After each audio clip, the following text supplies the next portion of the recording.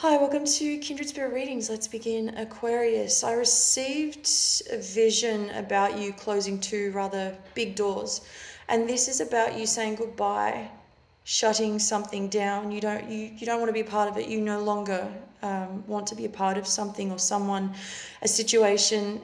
This is it for you. I'm also, as much as I see that going on for you, you are rather determined this week that if there is something that you do want, you're going after it. When you want something, you sure as anything will get exactly what you want. So there is that as well.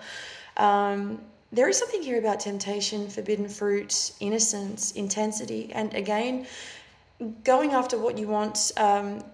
This is somehow connected to what I was saying before. Let's jump over to your job. You might be sick of the same old thing. I just feel that there is this wanting, this needing to start something fresh, something new, whatever you've been doing. It's the same old tired thing. You know, we're on repeat. I feel as though every day is Groundhog Day is what I can feel coming from you. I'm doing this, but I'm not enjoying it. Yes, it's made me some money, but it's still not enough. It's not giving me what I truly desire, what I know I'm so much more capable of, and I'm more capable than this. I've got way more skills, and I feel as though I'm wasting away or all of my talents. It's just sitting there and, you know, I need more. This isn't going to cut it for me, and I feel that you're going to do something about it if you haven't already. And whatever this is, you're going to find a solution to the problem. There's no doubt about that. It was good while it lasted.